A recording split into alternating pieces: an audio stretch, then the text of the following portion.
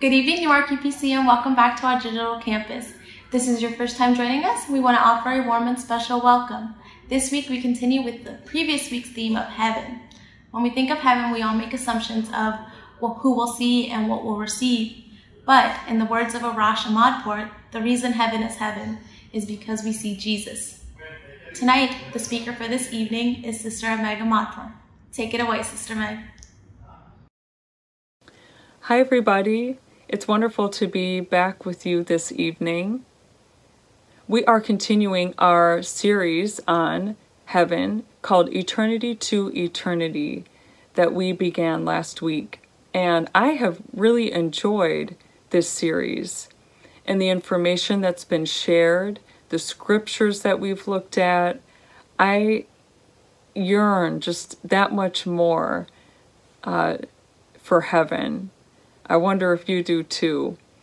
But everything has been so good, and I have asked our very own Daisy Laura to share something that she's learned with us in our broadcast tonight, and so you'll be hearing from her also. But I have really enjoyed what we've been learning, so let's continue in this week. And a lot of what had been shared last week is going to help us to answer the question that I'm bringing to us tonight, which is, what do we know about eternity with Jesus? And I think that we all feel from Brother Moss's Wednesday night Bible study last week, we probably all feel that we wish we knew more. It was clear last week at his Bible study that although what the scriptures share with us about eternity there are things the scripture is definitive about, there's not a whole lot of detail about what eternity will be like or look like. And so maybe that's just how God, hangs that carrot in front of us, so to speak, and keeps us interested in being with him and interested in getting to heaven, as we say, kind of withholding some of those details, and we'll just have to see what it's like when we get there. But tonight, I think that scripture is clear on at least a couple things about eternity with Jesus, and so I want to turn to our scriptures tonight in just a minute here and look at that. But there's two things that I'd like to point out, like to draw from the scriptures. And so I feel like tonight's probably going to be more of a recap than new information for us, but I think that it's worth mentioning again. So the first thing is that we can expect to be with Jesus for eternity, that Jesus will be with us for eternity. And second, we can expect that all the effects of sin in this world, all types of pain, suffering, lying, cheating, sorrows, all of these things will no longer exist. So before I turn to a couple scriptures tonight about these biblical truths, I wanted to recall Arash's message from last week when he referred to a few misconceptions of heaven, and we all have them. But he pointed out that of all the things that we talk about wanting to have in heaven or wanting to see in heaven, that usually Jesus is missing from this picture. And so that's my first point, is from all of the scriptures that we have about eternity, Scripture is very clear that whatever eternity is, Jesus will be there, that we will meet Jesus. And I was thinking about this language that we use, that we will be with Jesus. Because while we're here in this present life, while we're here on earth, we use the language that Jesus is with me, that Jesus is with us. And Jesus is with us, whether he was walking in the flesh with his disciples, or that he's here with us now as the Holy Spirit that resides within us and is in this world. Even the word Emmanuel, speaking of the incarnation, when God himself manifests himself in flesh in the form of a baby, with the intent purpose to come to be with us. And that word Emmanuel, meaning God with us.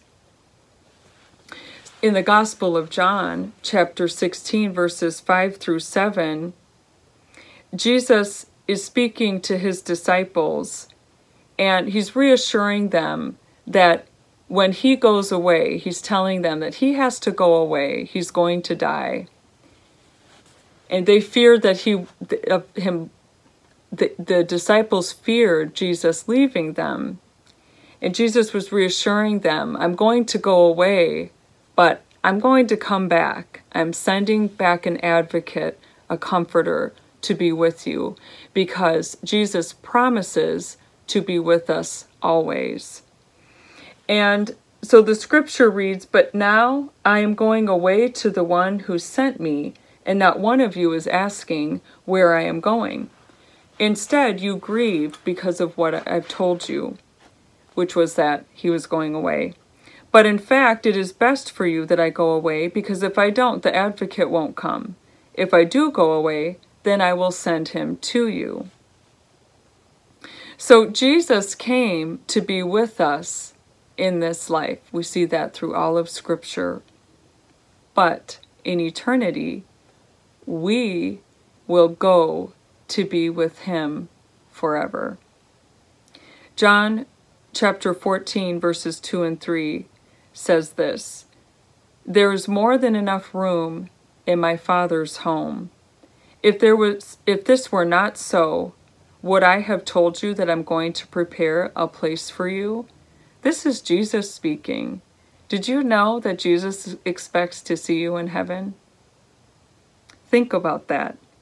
Jesus expects to see you. We just read the scripture that he has prepared a place for you. It says, when everything is ready, I will come and get you so that you will always be with me where I am. We will be with Jesus for eternity. But until then, Jesus will be with us. Scripture is also clear. My second point tonight is that Scripture is also clear that in eternity with Jesus, all things will be made right again. Referring back to that perfect, sinless place called Eden that we read about in the beginning of the book of Genesis. And the scriptures talk about Eden being the place where God walked with Adam and Eve. But more on that in our Wednesday night Bible study with Desi this week. So I'm not going to trample over those verses in Genesis. He will take care of that. And it should be a good Bible study for this Wednesday. But Scripture is clear that all things will be made right in eternity with Jesus. Revelations 21:4. It's already been read, but it's a beautiful scripture. We sing about it in our songs, and this is the hope. It says, He will wipe away every tear from their eyes, and there will be no more death or sorrow or crying or pain. All things are gone. All these things are gone forever. That sounds like somewhere that I want to be. I don't know that I'd want to spend eternity in this life, in this world, as it is. But I can imagine wanting to spend eternity in a place that Revelation passage just described. Heaven, or eternity with Jesus, is spoken of in Scripture as a place that you and I want to be. Who wouldn't want to get to heaven, as we like to say? I remember a Christian series. I saw it a long time ago. I think I only watched a couple episodes, and I don't really even remember the name. Enduring Love or something like that. I believe it's also a book series made into these little episodes on DVD. And one episode stood out to me. I still remember. Don't remember anything else about it. But I liked a phrase that one of the young women, one of the characters in the episode, used. I don't even really remember what was going on in the episode. This was back in prairie days. Life was hard and difficult in a way that it's not now for most of us, at least here in the United States and here where we live in Delaware or places near us. But there was turmoil in the episode. I believe there was sickness. The episode was just kind of one of those downers. Everything was going wrong. But her little village, their little town in that show, came together for her family, and the sick were cared for and they recovered, and the turmoil and the forgiveness was extended. And so my point is, in the end of the episode, it ended on an upbeat where everything was made right again that had started off and gone so wrong during the episode. And the little young woman character in the end said, "This is a glimpse of heaven." And I just really liked that phrase, because that is the hope of heaven, that all of the mess, all of the pain, all of the suffering, all of the disappointments, all of the brokenness is going to be made right again in Jesus Christ. And so that is the promise that we have. I think for tonight's lesson, I'm going to end on that note. Sometimes we get the little glimpse of heaven when forgiveness is extended, when wrongs are made right. And it's not done perfectly here, but it'll be done perfectly there for all eternity. No more pain, no more sorrow, no more suffering. And that is our hope. And that we get to spend that time with our Lord and Savior, Jesus. If you would, just pray with me in a closing prayer. Lord, thank you for the hope of heaven. Thank you for the hope of eternity. As frustrating as it can be sometimes, that we have such a lack of detail of what eternity will be like.